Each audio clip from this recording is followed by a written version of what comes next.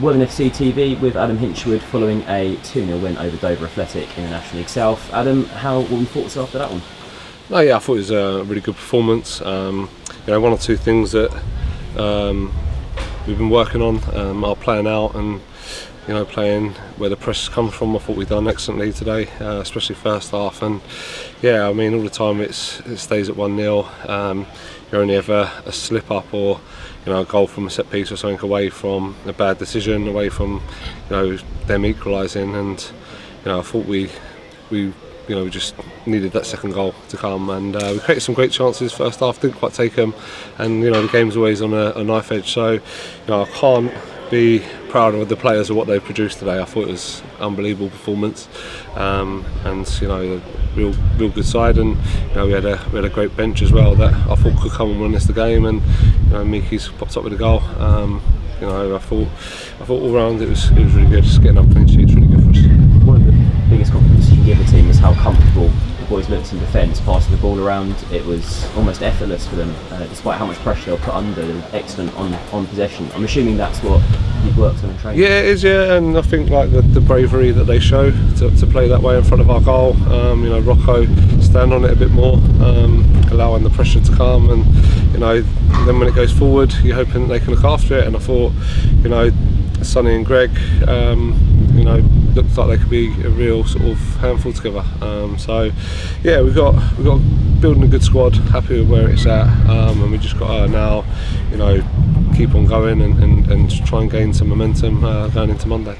Yeah, it was Sonny Fish's debut for the club today. How do you think he got on? No, yeah, you could see maybe lacked a bit of a sharpness and stuff, but I think he's only going to get better. That hour out there today, to someone come in and have one training session with us Thursday, it's going to be difficult. We sort of play a certain way, and I think he'll only get better as the loan sort of goes on. But yeah, he's probably disappointed he hasn't got on the score sheet. There's a good chance that he slid in, but definitely signs of promise, and we look quite powerful. We look quick with Greg. So yeah, I think I'll say it's a good addition at a good time. And he's obviously come in with Ollie Pearce coming out today. Whereabouts is Ollie? Yeah, just got a phone call from Ollie about just after 9 o'clock. He tried to leave it as long as he could, but he's just been ill.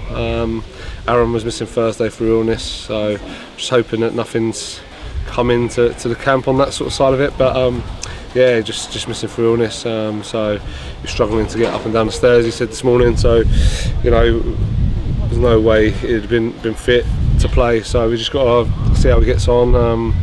Obviously it's a quick turnaround to Monday now, so whether he's going to be well enough for that, we'll have to see how he recovers. And just to touch back on this game, maybe on something more positive, goals coming from Nicky Wheeler, an excellent goal outside the edge of the box, and Reece Meekins coming on and chipping in as well at the end. Let's talk through those two goals. No, yeah, I thought it was an unbelievable strike on it from Nick, and he started well. He started really well, assists and goals, and we know he can bring that. He comes in on his right foot really well, and he can go down the outside of his left, so it must be a nightmare for a defender to play against. And Miki's probably not had the minutes that he'd like, but I can't speak highly enough of his character. He's never moaning, he just gets on with it, he goes out on the pitch and gives it his all when he gets that opportunity. And what a bench I thought we had today. And like I say about Ollie not here today, we had a training group back at the ground as well, which featured Ruben, Tutty and Jake. So yeah, really happy with the numbers in the squad we've got and how it's all come together.